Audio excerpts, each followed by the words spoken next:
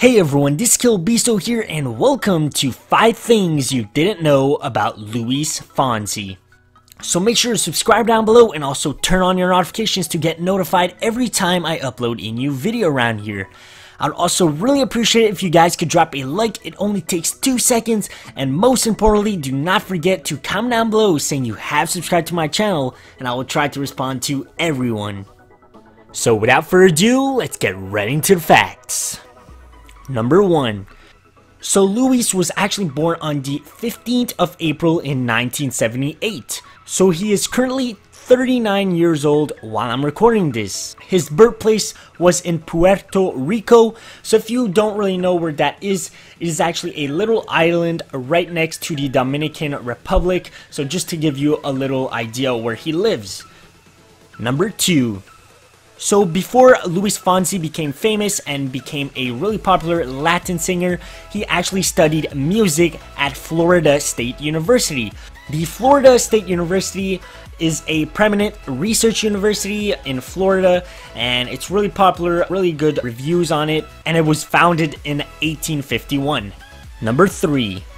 Back in June 3rd, 2006, Mr. Fonsi married actress Adamari Lopez, but unfortunately they filed for divorce 4 years later.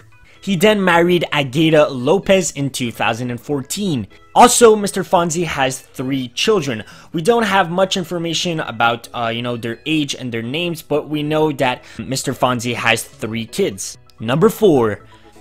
So, if you didn't know, Luis brought the first Latin EDM performance to the Billboard Latin Music Awards.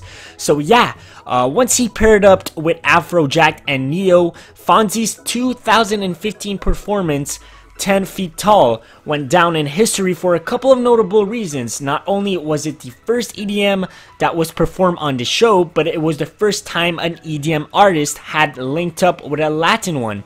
So because of that, it really became popular and it really was a sort of unique performance. Number 5.